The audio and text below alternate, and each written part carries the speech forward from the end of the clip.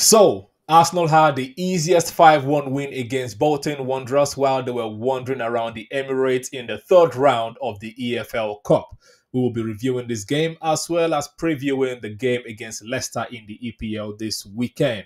As always, please leave your own comments and thoughts in the comment section below. Like the video and subscribe, which is very, very important for us at this stage. Thank you, and let's delve into it.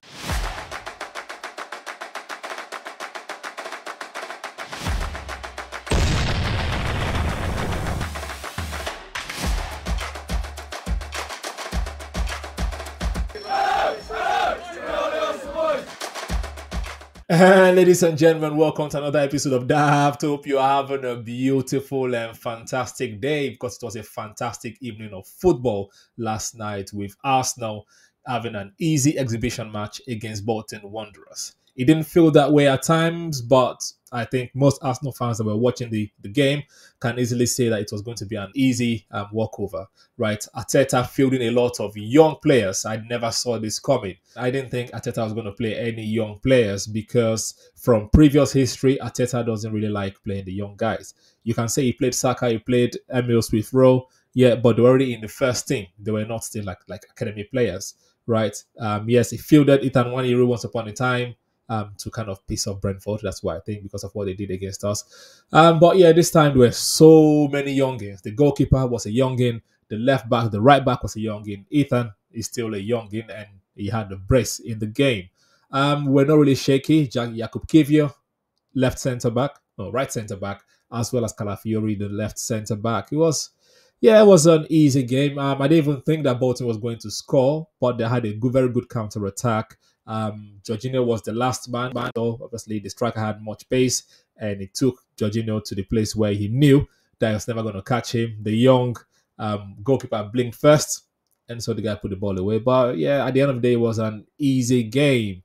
Let's look at some quick stats, and it backed it up as well. This is from sportinglife.com, by the way.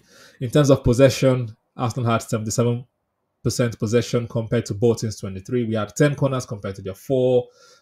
Big chances created, we have 5 compared to their 3. In terms of shots, we had 21 shots, 8 on target. They had 4 shots and 1 on target. To show that they were very, very defensive minded, they had 28 tackles, whereas we had 11 tackles, and it was a cakewalk for us, like I said. It was not shaky. The only takeaway from there is that Jesus is not ready for this season. Maybe that can be me still being angry because of what he did against Manchester City at the weekend, giving them a corner when he didn't need to have a corner kick. But he didn't look ready. You can see the difference when Kai Havertz came on. Right, Kai Havertz had more impact in the game, to me, than Gabriel Jesus did for the entire amount of minutes that he had.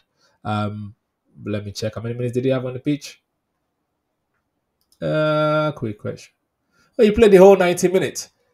And I didn't even see as much impact. I think that's another thing as well. Arteta changed the defensive shape, gave Gabriel a rest, gave Saliba a rest. Rice was still playing, Jorginho was still playing. I think Rice didn't play at the Tottenham game, so you need to give him minutes in his legs. So the front three was Saka, Jesus, Sterling. Sterling looks sharp. He really wanted to score, and I'm glad he got the goal in the end. Saka, as usual, 3-4 people like blocking him off, but he still had a little impact. He tried to get a goal by himself, but it didn't work. I would say among the youngest, lewis-skelly looks the most ready. Ethan was also had a good game, but I think lewis-skelly is ready.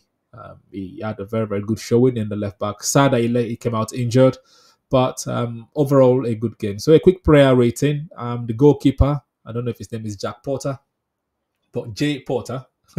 I would say he had an all right performance. It's not easy to come into the first team and at the Emirates, lights on you. He was a bit nervous, but he still had an all right performance. He came out to collect crosses once in a while. So I would say all right performance for him. Lewis-skelly. I think it's Miles Lewis-skelly. That's his full name. I'll say he had a very, very good performance. I think he had the better performance among all of the youngsters. Yeah, I know Ethan had 2 goals, but yeah, he was confident going forward, was asking for the ball lots of times. He overlapped a lot. I'll say very, very solid, very good performance for Miles Lewis-skelly. And Jakub Kivio had a very good performance as well. Calafiori had a good performance. It wasn't as good as Kivio and lewis-skelly. On the right side, we had oh no, left Skelly, and on the right side we had Jack Nichols, the youngest player on the pitch. I believe he's still about 15 years old. He also had a very, very good showing. He was nervous, but as for a 15-year-old, he held his ground very well. So I will give him a very good performance there. And then we had Declan Rice. Rice had an all right performance. He didn't really need to do much. He took his goal well. He went forward well. I would say all right performance. He didn't, yeah. It's Bolton. Jorginho, all right performance as well. It was passing, I have the needle type of passes. But yeah, all right performance. Bolton did not offer much threat. I think they were scared of us. Like I said, they were wandering around the Emirates. On the left, we had Raheem Sterling. Sterling had a good performance. He had a good showing. There were lots of times he was running and did not easily spot his run. And the time that we spot his run, he had an assist for Ethan's goal. Ethan had a good performance. He had a good performance as well. 2 goals. He scored the first goal and he became very, very confident going to the game. Like you could see him like, yeah, give me the ball, let me score more. At the second goal, wanted to go for hat-trick, but unfortunately it was not meant to be. I'm not going to overhype 2 goals. We know a player that scored 2 goals in the EFL Cup and now plays for Crystal Palace. I'm not saying they're going to have the same career. I'm just saying I'm not hyping 2 goals in the EFL Cup. On the right, we have Bukayo Saka. All right performance. He didn't really do much. There were so many men on him. But he was still our outlet. He kind of created the chance for Sterling's goal. Still all right performance. And up top, Gabriel Jesus. I'm sorry. I'm not even... Yeah. No, it was a poor performance from Gabriel Jesus. No one can tell me otherwise. I didn't know what he did. The usual falling down, dribbling, and all of that stuff. He may get better in the future games, but I'm not really impressed so far. Right, I know in the Champions League game he had some good moments, but overall it's not effective. You know, we are singing "We Believe in Jesus," the Arsenal number 9, but at this moment in time, I don't think we have faith in him as an Arsenal number 9. It was more on the wings than being up top at number 9. Like I said, when Kai Havertz came on, the game changed. Kai Havertz came on, it automatically became like a training session. We just dominated the game, but just Jesus was there all this time. It didn't feel that way because both teams felt they could counter us.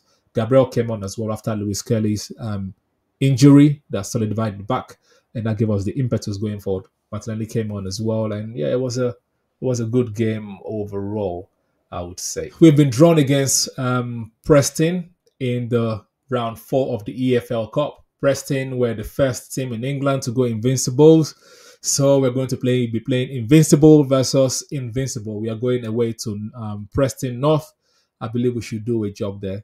But they beat Fulham in this EFL Cup. I know it was penalty kick, but they played very, very well. So I don't think we might be playing as many kids as we did this time, but remains to be seen. We'll preview the game nearer the time and give our own takes. But the game this weekend is the EPL. 3 p.m. kickoff UK time GMT on Saturday. And Leicester, newly promoted. Leicester has not really done much since they came back up, right? I'm looking at in the last 5 games. In the last 5 games, Arsenal has won 3 out of our last 5 games.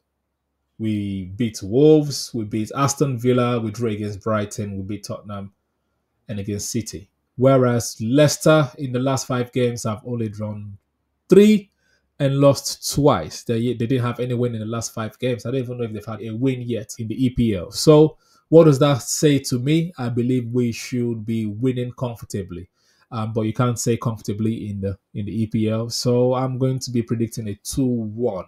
Not that I really like prediction, but I'm doing it because why not? We're doing content. Let's predict 2-1. Starting lineup, I believe that judging by the news yesterday, is going to be tricky if we are going to see David Raya between the sticks. So it might be Neto coming in. Maybe that's the time we're going to see Neto. Left back, Jurgen Timber kind of went out against Manchester City with a knock. So I don't know. I think it might have to be Calafiori there, and obviously Gabriel and Saliba. And on the right-hand side, I don't know if Benjamin White will be able to come back, but remains to be seen. Let's just put White there for now, assuming that was going to be able to come back. In the midfield, we are going to have the trio, the Partey, Rice, Jorginho. The front three, Saka, Havertz, Martinelli, right? That is going to be the starting lineup, my predicted starting lineup in a parallel universe. But we're not living in a parallel universe. Mikel Arteta is going to pick his own starting 11. I believe that should be it, really. You let me know what you think. What is your prediction? What do you think is going to be the starting 11? You let us know in the comment section below. And please subscribe to the channel. I would like to grow this channel as quickly as possible. Please subscribe to the channel and like the video as well. Thank you very much. And we're going to be reviewing the game after the Leicester game. Hopefully we have a win and we are smiling the same way I'm smiling right now, and it's going to be an easy cakewalk type of reaction video. Until then, stay safe, stay curious.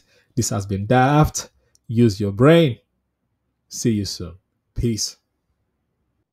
Psst, psst. Oi. Subscribe. Press subscribe. Thank you.